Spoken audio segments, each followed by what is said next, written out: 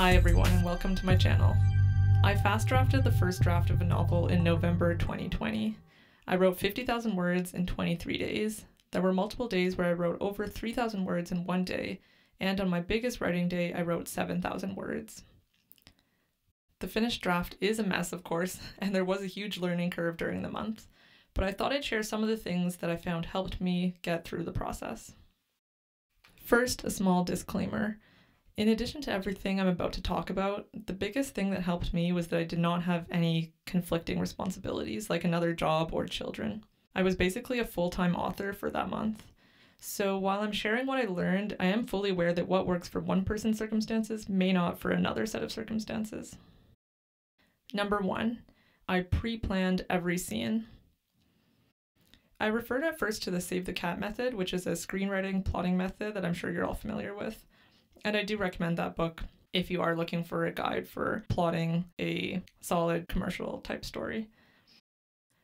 I also did a lot of freestyle brainstorming, and I also referred to Maggie Stiefvater's writing course, which I'll link down below, to help me decide what to prioritize in the writing process.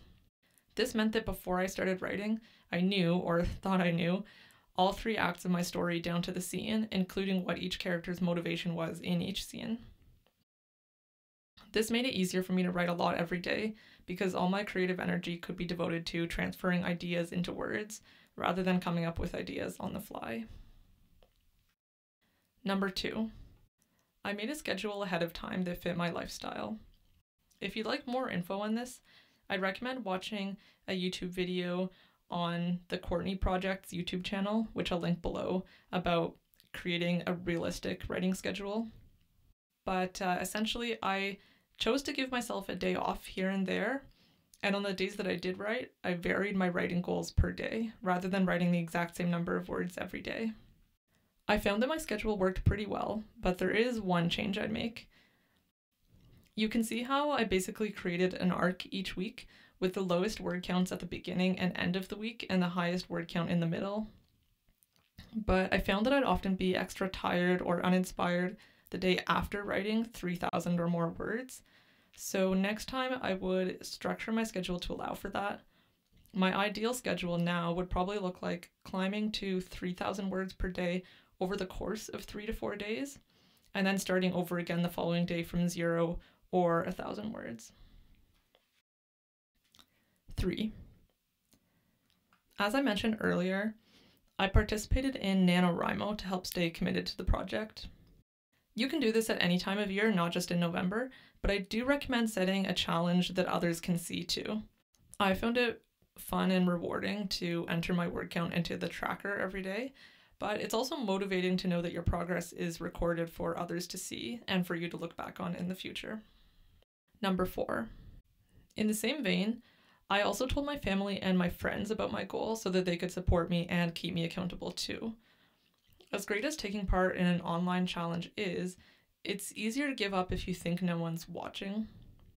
I found it extra motivating to know that people in my real life were expecting me to finish the challenge as well. 5. I set up a reward system. Even the simplest of rewards can help motivate us. I was very basic and gave myself a sticker for every writing day where I met my goal. 6. I broke down my word goal into smaller chunks throughout the day. Alright, I'm back. I did 1,400 words of writing this morning, which was a great start. Now it's the afternoon, I don't feel so much like writing anymore, but I'm still gonna do it and get at least 500, hopefully 1,000 words, so that then for my 3rd writing session of the day, it'll just be the final, hopefully 1,500 words. It would have seemed really daunting to sit down and tell myself that I had to write 2,000 words then and there. But 500 or 1,000 words seemed easier, and by the end of those, let's say 500 words, I'd probably have some momentum going and it'd be easy to convince myself to push through another 500. Then I'd take a break for a few hours and do another writing session of 500 to 1,000 words. 7. I let myself write the scenes out of order. I think today I'm going to switch to the end of the novel because today's a higher word count day and I'm not familiar enough yet with the arc of the story, I think, in order to write the middle of it. And this may be a big mistake, but I decided I'm going to do it anyway and hopefully it works out. This is probably a controversial tip. To be honest, I'm not sure if I recommend this myself, although probably not for the reason you're thinking. I just found it a bit of a letdown to reach my 50k in a random scene in the middle of the book. I am kind of aware that I won't have the same sense of completion when I do get to the end of NaNoWriMo as I would have if I ended it by writing the end of the novel. And basically, like, I'll just feel like I finished when I reach the word count, which to me it isn't quite as satisfying. But in terms of completing a fast draft, letting myself jump ahead to a different scene and then fill in the gaps later did help me keep up momentum. I would write shorter scenes on lower word count days and longer scenes on higher word count days. And if I wasn't feeling a particular scene one day, it didn't stop me in my tracks, because I would just pick another scene that I knew was coming up later in the book that I was more excited to write. And then on a different day, I would come back once I was feeling more prepared to write that original scene. 8. I didn't edit words that I had already written, but I allowed myself to revise the plot as I went. Even though I had pre-plotted, I realized partway through the book that I hadn't plotted enough, as I mentioned earlier. I'm averaging at 16,000 words for 16 scenes, so 1,000 words per scene, which is not good because I only have about like 45 scenes or something, so I'm not even going to get to the 50,000 that I need to finish NaNoWriMo, let alone like the 70,000 that I was hoping this book would be. I gave myself some time to reassess and brainstorm to see how I could fill in those plot holes as I went along.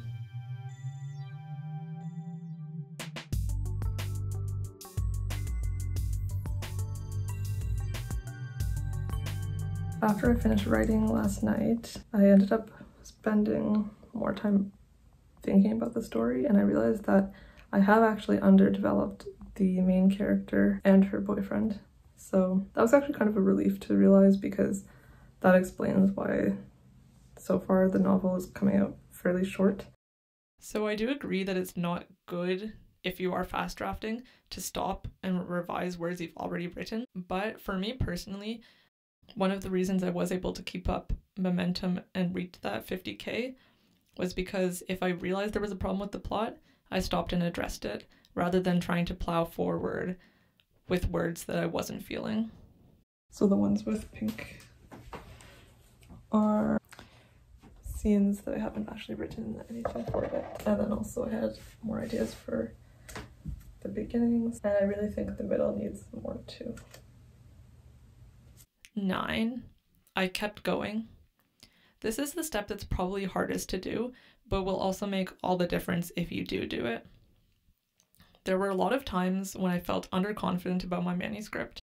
I did start to feel somewhat disappointed in the manuscript. Like, I started to think about how all the things that are wrong with it, but then I reminded myself that this is just the first draft, and everyone says that writing a book is hard, obviously, and like the reason NaNoWriMo exists is because if challenges like that didn't exist, a lot of people just wouldn't do it.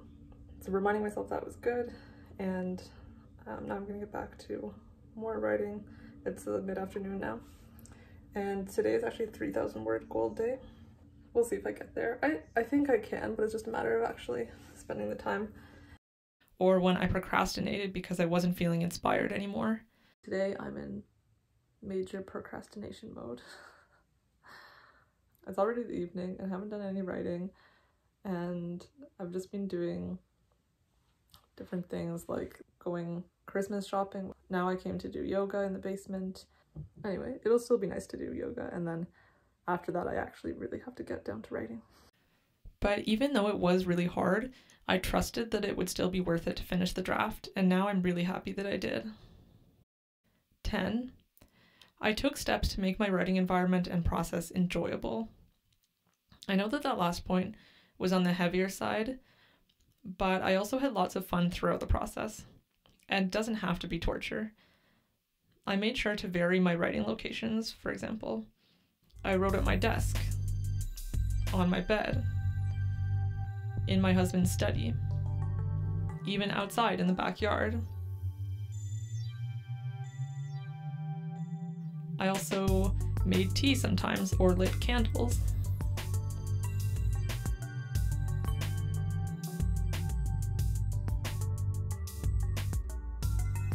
If I got tired of writing on my computer, I switched up the writing format and wrote by hand using fun stationery. Basically, my tip here is to look for ways to make your writing environment comfortable and supportive while you draft. I'm going to end this video with some footage of me reaching my NaNoWriMo goal.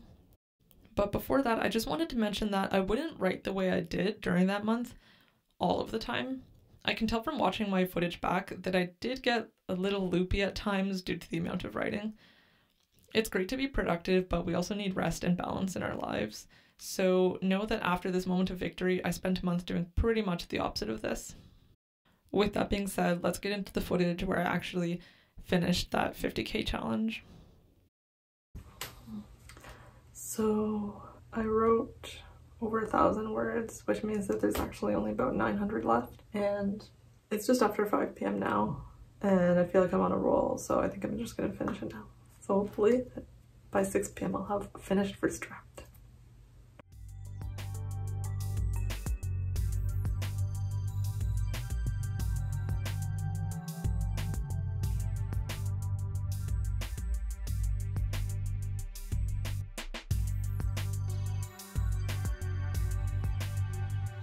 A 100 more words to 50,000.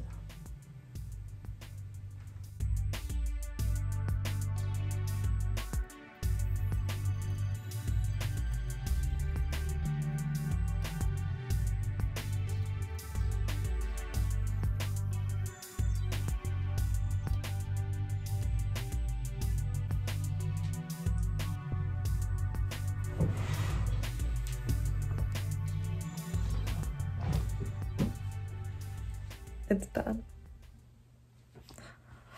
I'll show you.